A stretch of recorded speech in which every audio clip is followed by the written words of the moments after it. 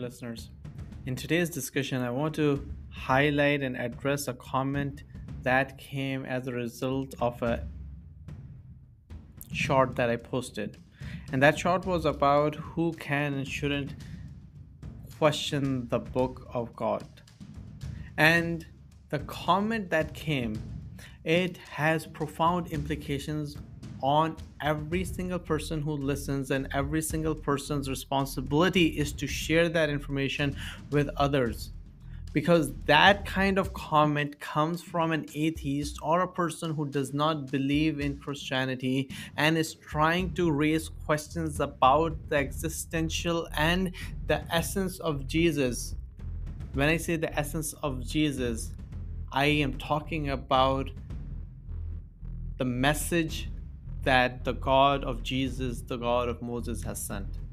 And if a person is trying to raise questions about a sign of God, that is Jesus, it's the responsibility of every single human being who believes in God to step up and make a case.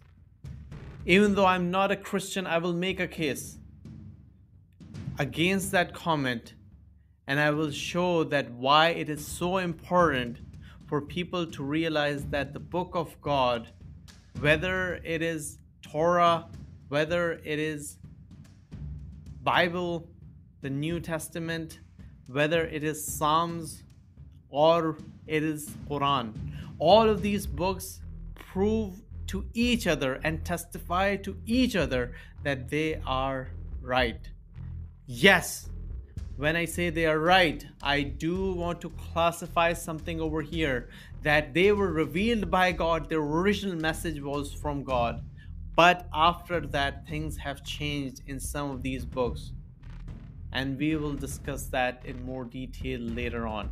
But right now, in this particular discussion, I want to make a point against this particular comment, because this type of comment is kind of like the start of something that deceives our children, whether Christian children or Muslim children or any children out there. When you instill in them satanic thoughts, that is how the shaitan, the Satan, starts to deceive people from the true path of God. So the comment is, what is more likely, do you think?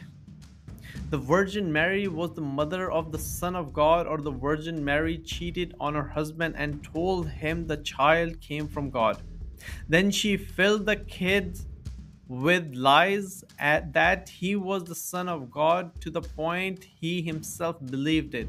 To say Jesus was the Son of God because of his word would mean to believe all other lunatics today who believe they are Jesus.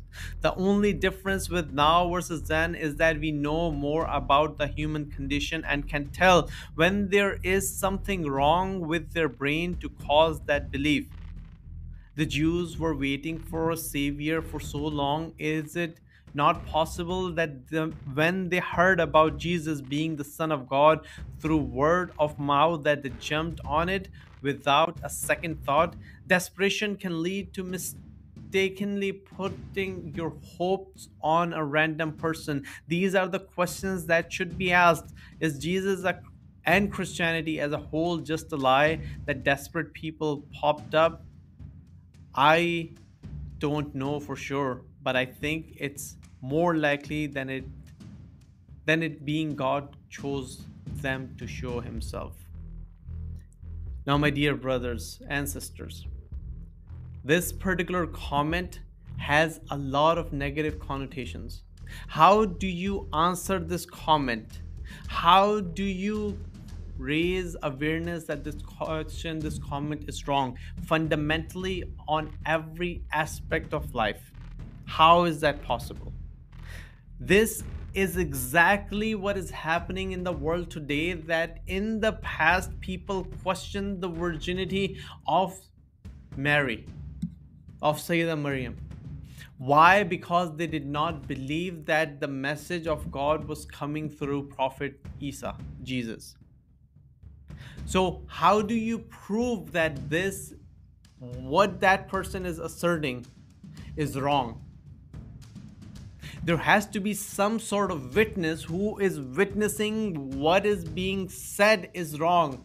And Jesus was not born because of relationship extramarital. Rather, Virgin Mary was truly a virgin. Who would show that? Who will prove that? That's where Quran comes into picture. Because in Quran, God says that He is clarifying a lot of misconceptions and is testifying about what is truth versus what is wrong. God is clearly saying in Quran what actually happened.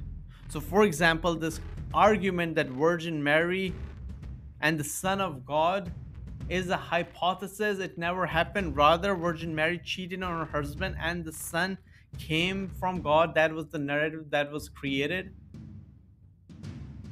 Both of them have their flaws. First of all, Quran says that Virgin Mary was indeed a virgin. She secluded herself from humanity. When she secluded herself, God sent an angel to tell Mary that you will bear a child, and that child will be a sign of God for humanity. That was the message sent to Mary when Mary actually asked, how can I have a son? No one has ever touched me. The angel said, that is how God works. He doesn't need any circumstances to prove His existence. A lot of people, a lot of atheists, that they say that all of these are fairy tales, they underestimate the power of God.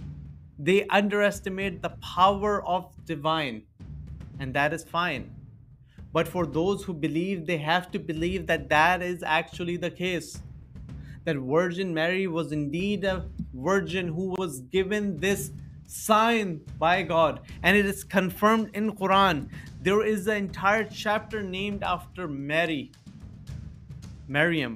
So that's where God confirmed what was the truth and changed and challenged those who actually hurled these blames on Mary. So that's one. Then he says, then this person in the comments says, she filled the Son with lies that he himself believed that he was the Son of God. Believing Jesus as the Son of God because of his own words is like believing anyone who says that he or she is Jesus. Well, I would like to highlight something over here, just very objectively, not taking sides with any of the Christians or any of the Muslims, just talking from the fact that is Quran, which has already proven, which has already testified about the virginity of Maryam. That God Himself says in Quran that Jesus never said that I am God.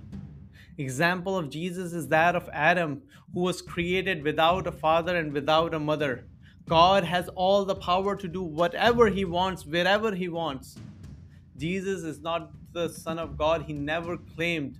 What people claim afterwards is wrong. So this person who is using the argument that Son of God was a mentality that was introduced in Jesus as a child by His mother is completely false, because He never claimed He was Son of God. Neither did Mary claim that.